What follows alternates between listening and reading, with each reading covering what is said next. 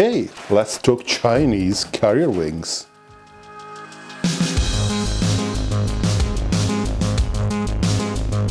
So, in the last video we discussed what may be the long-term plan of the Chinese Navy from a strategic point of view. The aircraft carrier Type 003 is going to be launched soon, the Type 004 will follow, and then surely there is a long-term plan on how to use them. The end state in 10 or 15 years is going to be a carrier fleet, but its main mission is probably still uncertain. It can either be the centerpiece of a defensive posture to defend the first and the second island chain, or it could be an offensive force to contrast the US Navy in blue waters and to support ground operations in the Malacca Strait. Or it could even evolve from a defensive force to an offensive force, for what we know. Fact is, the US Navy is the only opponent that could conceivably contrast a fleet of 6 to 10 Type 003 and 004 aircraft carriers trying to access the Indian Ocean. Sir, I suspect many Indian viewers will be upset by this observation. Come on, Otis, let me have some fun from time to time.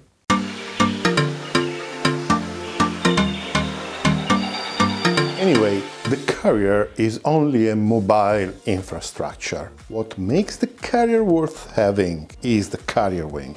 In fact, the capabilities of the aircraft based on the carrier are basically the offensive capabilities of the carrier group. Some kind viewers in the previous video pointed out how the Chinese are intensely working on hypersonic and ballistic anti-ship weapons. And these may indeed be another piece of the puzzle. In fact, these weapons in the near future may become an important part of the capabilities provided by the carrier battle group. However, this is a subject for another time. In this video we are focusing on the potential carrier wing of the Type 003 and 004. And since we like being different, where everybody else would start from the fighters, we start from the force multipliers. AWACSes, tankers, drones.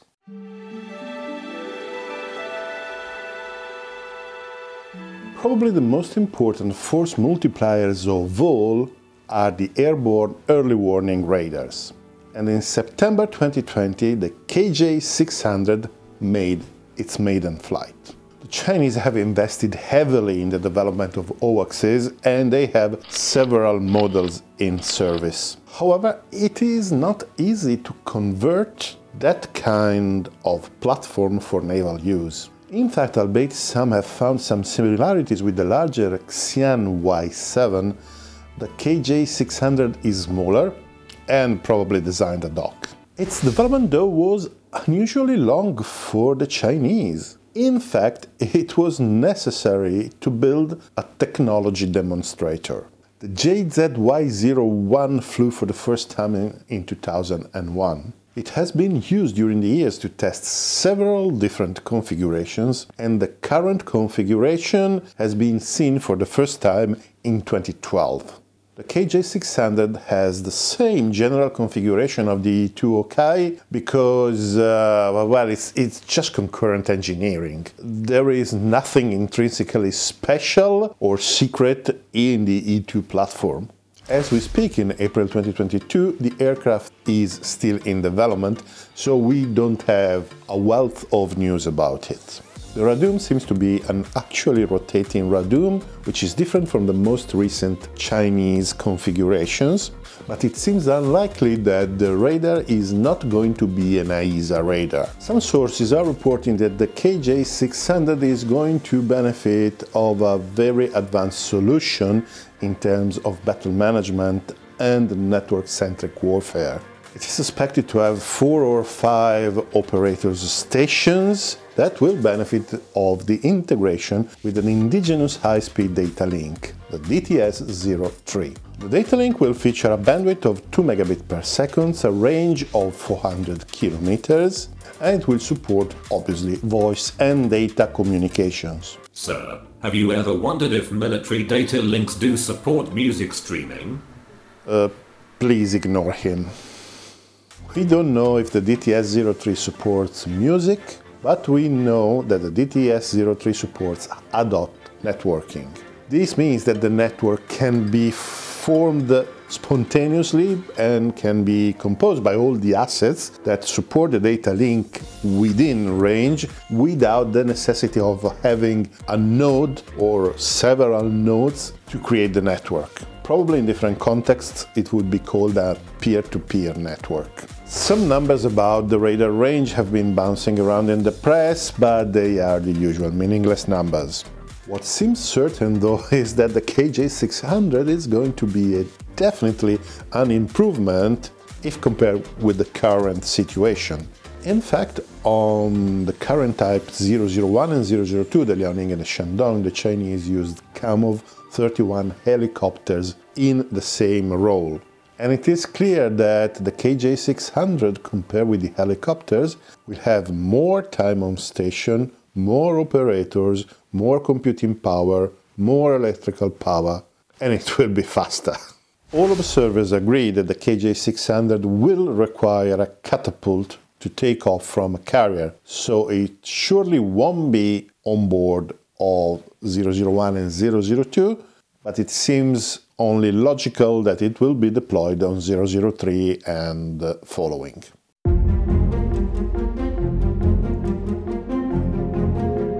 We have no news of the introduction of a tanker aircraft on the Type 003 carrier. This may not be an anomaly, since even the United States Navy doesn't have a dedicated tanker anymore, and the F-18 covers this role too. But this is a missing capability, it is a compromise, it is not by design. In fact, this is going to change in the near future with the introduction of the MQ-25 in the United States, but there is no sign that the Chinese are going down this way as well. We can speculate that once you have a platform like the KJ600, while removing all the electronics and all the OX equipment, you can possibly adapt that platform for the tanker role. But this is just speculation.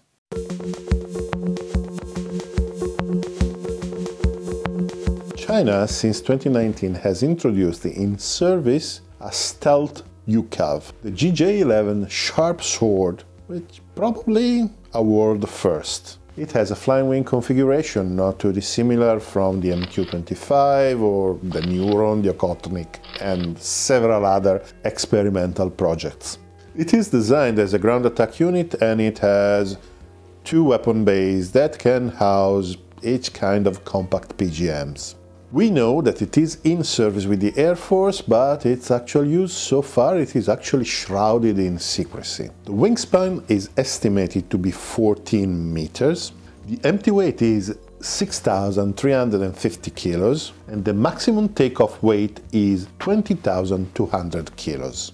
It is subsonic, the engine has no afterburner, and the speed is estimated to be around 500 knots. The transfer range is declared to be about 4,000 kilometers, which means that probably the combat range is in the region of a bit more than 1,000 kilometers. Not enormous, but pretty decent. Some analysts believe that the aircraft as it is now cannot operate from carriers, and granted it will need an adaptation. However, if the engine thrust is probably low for carrier operations, the wing seems capable of quite a lot of lift, and you can spot quite large flaps on the trailing edge. So while it is questionable that it could take off from a ski jump, I don't believe there will be any special issues in launching it from a catapult, even at maximum takeoff weight. The maximum takeoff weight is a bit high, but that's what the sources are saying, so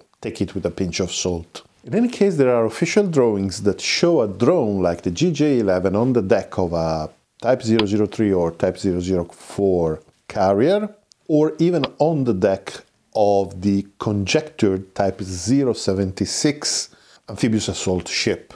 All these three types of ships will be equipped with electromagnetic catapults, at least according to the plans. Operating a drone from a carrier is obviously more challenging than operating a drone from a land base. However, it is a technology that doesn't require a particular breakthrough, so it is probably within reach of everyone who wants to put the effort in it. And if this was the case, it may well happen that the Chinese are going to be the first to deploy a combat drone on board of a carrier.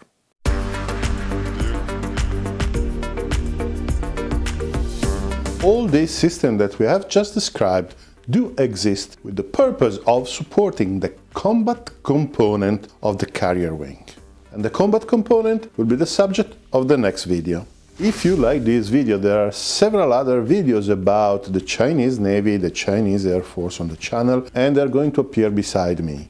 Thank you very much to all those who are supporting the channel on Patreon or being a member. And if you like this video, just thank you very much for watching and see you there.